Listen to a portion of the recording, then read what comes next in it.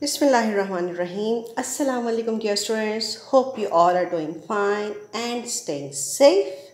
Welcome to your science class. In today's class, we are going to discuss about movement in plants. This is on your learner's book page number 30. So let's start. Okay, we all know that what are the living things? Living things are animals, humans, and plants. And we have categorized them as living things based on 7 life processes on which we decide that something is living or non-living. These are need air to breathe, need water and food, can move, have senses which means respond to change, can produce young, grow, and produce waste, that is excrete. These are the life processes.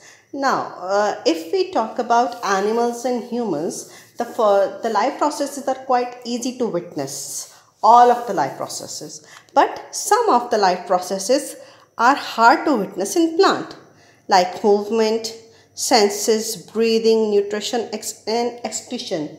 We cannot see them. We cannot see them move. We cannot see them breathing. So some students might think that plants are non-living. So let's discuss it in detail, that how they can breathe, they can move, or they have senses. But there are some life processes that are easy to, that we can see in plants easily. That is, they can grow and they can produce young, which is in the form of seeds. Okay, now let's discuss each of the these life processes in detail about plants. Okay, the first is nutrition. Nutrition, we have talked about nutrition in all the living things earlier. Let's recap it. We know that plants make their own food with the help of sunlight, air, water, and nutrients. Plants get water from the soil, and they get light from sun, and their leaves make food for the plant, for the whole plant.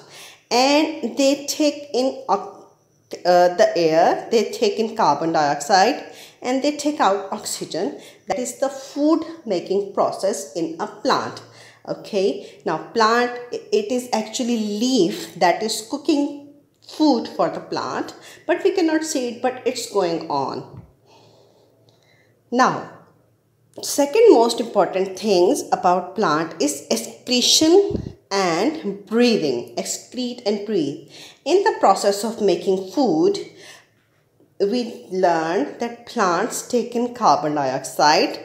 Plants' leaves are taking in carbon dioxide, and they release oxygen as a waste product. So this is plants' excretion and breathing. This is plants' excretion and breathing. With the process of food making, plants are breathing and producing waste at the same time.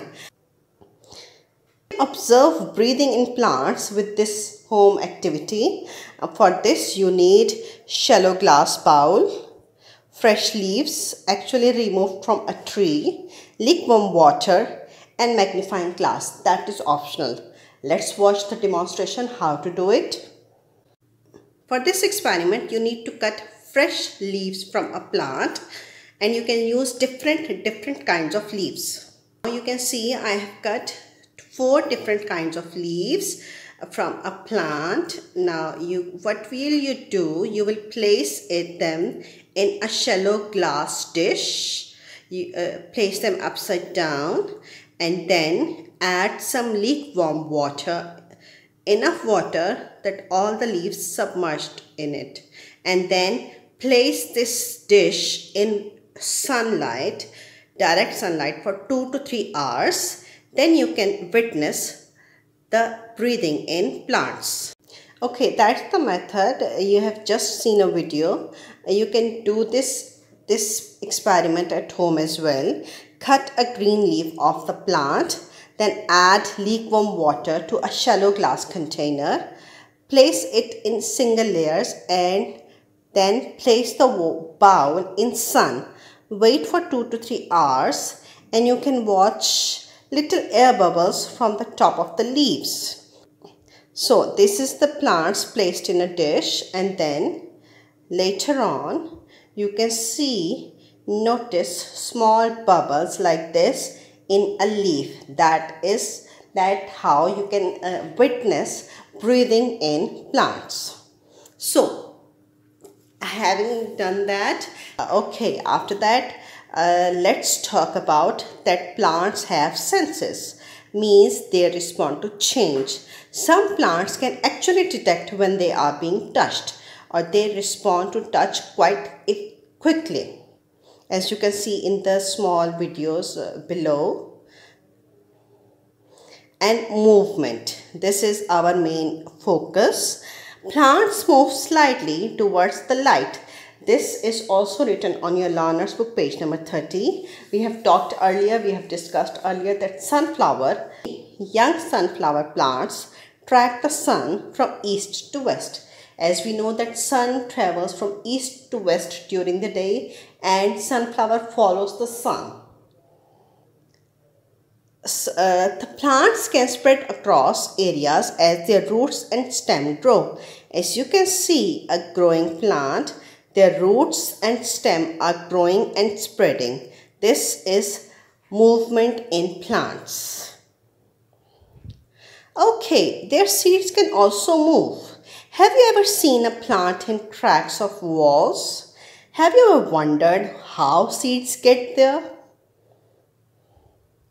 Seeds also move, but they do not travel with vehicle or cars. They have special procedure, like some seeds drop out of a flower onto the ground. They just drop from the flower. Then some seeds travel by wind. Some seeds float in water to get on land. And some seeds spread when they are carried by animals or insects. Now, let's look at the assignment. Your assignment is activity book, page number 19. We did it in Zoom session. Those who have missed Zoom session, I'm discussing it with you. For the students who missed the Zoom session, here you can read the text. In this exercise, you will look at different ways in which seeds can move. Flowers move when they turn their face to sun or close at night. We have discussed it earlier in the lesson.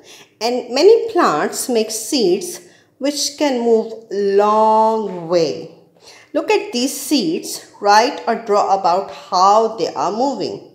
Now you can see 4 different ways of seed spreading. First one is they just drop from a plant, or they spin with the air from the plant. Second was blown up by the wind. We have seen some of these kind of seeds in our home as well. A small hairy seed flying in our home, if you have ever seen that. And seeds float in water. And some seeds are eaten by animals and then excreted somewhere else. Hope you have understood your homework and understood the topic as well. Thanks for watching. Allah Hafiz.